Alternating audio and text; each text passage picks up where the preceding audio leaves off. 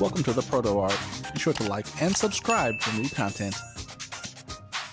What's up, y'all? In this video, I'm going to try to make a LoRa file using Civitai. I haven't really done this too many times. I've tried this once before.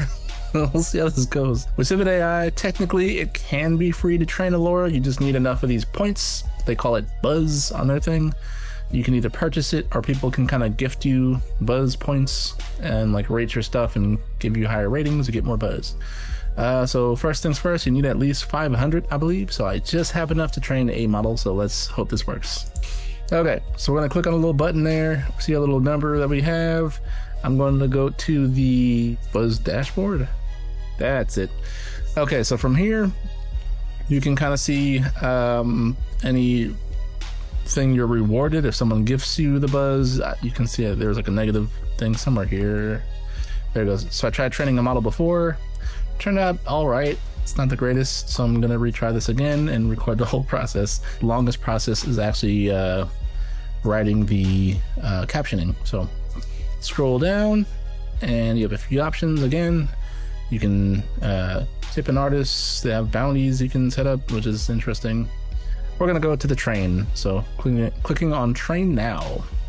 In this window, you're gonna choose if you want to create a character, a style, or a concept. So I'm going for a style, and I have my trigger word. So manually going through, tagging everything, and having my trigger word in there. So at the bottom here, I'm just gonna select the eye on the right to these images, which I generated all these things, and then hit next.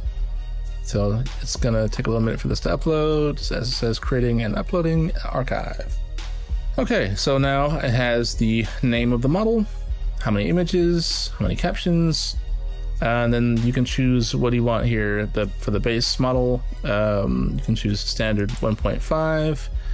You have the option of the XL, which people really love. And yeah, so I'm debating which one I should do.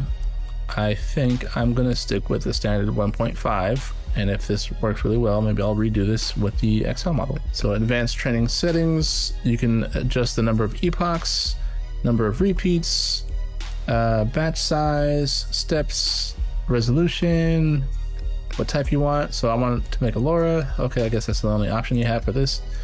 Bucket, okay, I'm gonna leave those pretty much as is. I think I'm gonna increase the number of repeats to, let's say, notice as I'm adjusting this, it's also adjusting the number of steps to like 7 repeats. And epochs, let me try, how high can we go? Okay, let's do 16. You can leave it at default, you know, I'm just kind of experimenting, seeing how this will turn out. Batch size, I'm gonna leave it as is. Let's see how this looks. So then you press submit, and then it's off to the races here. So I want to see what this optimizer thing is real fast. That's the only option we have. Okay, leave that as is. Cool. And then the learning rate, I guess I will leave that as it is. And yeah, so hit submit. So it's saying, are you sure that you want to do this? Yeah. So your little balance will be adjusted there. And it will take a little bit for this to finish, so hold tight and I'll be back.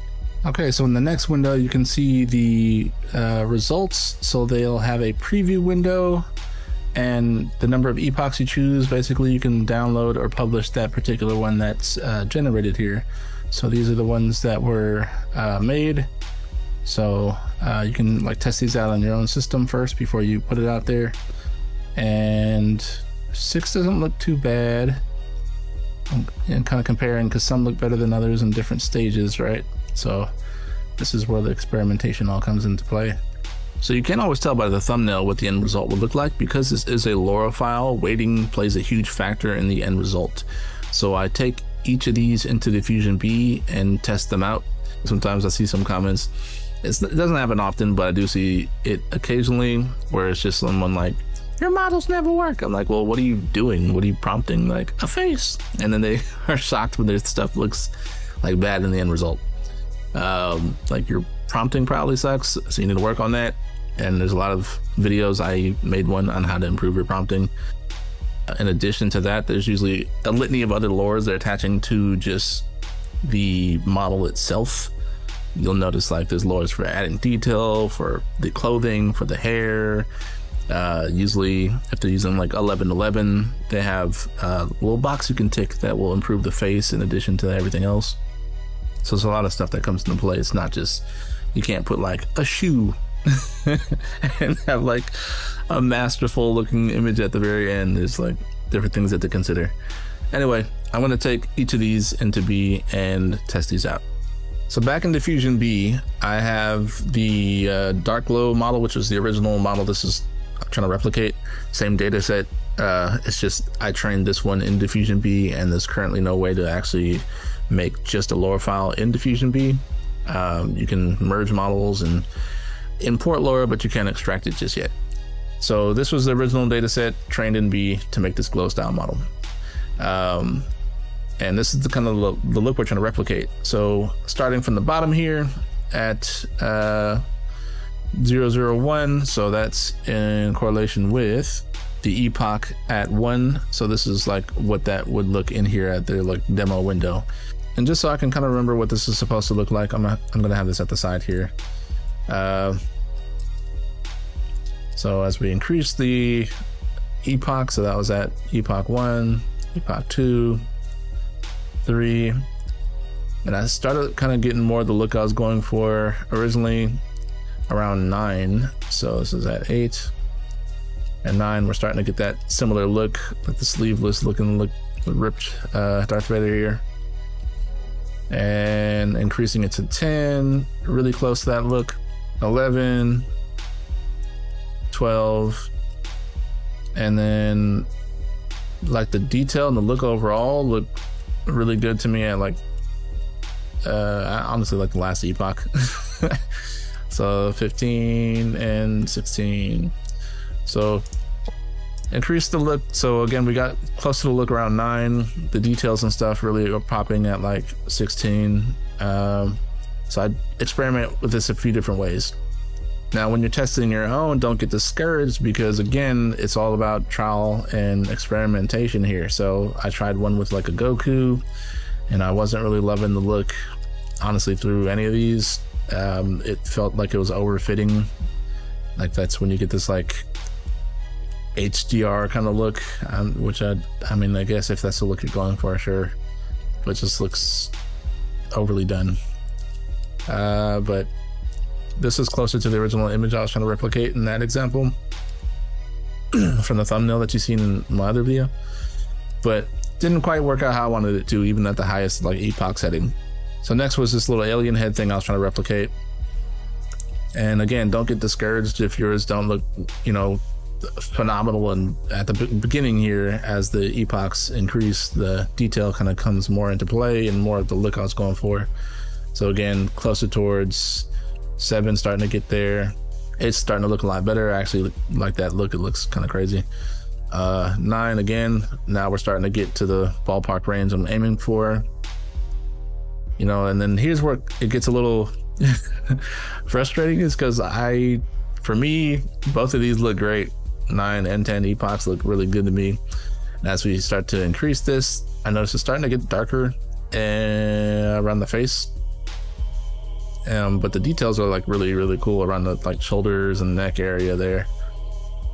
And then this is at like 12, and then 13 looks really cool to me.